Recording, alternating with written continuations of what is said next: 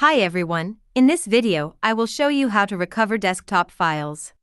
This is the txt file that was restored this time. Now delete it from the desktop.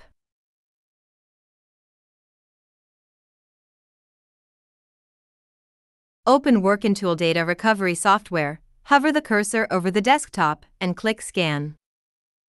After scanning, you can search for your files through the file types on the left, or use filters to filter your files.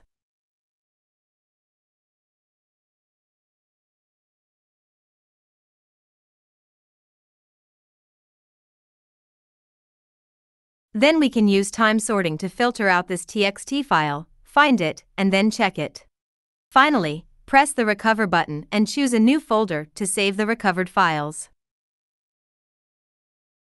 Then we can click Open to open the specified folder and find the txt file for this recovery.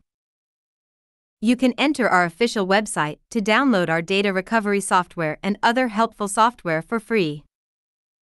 Now, experience all kinds of fast office software for free.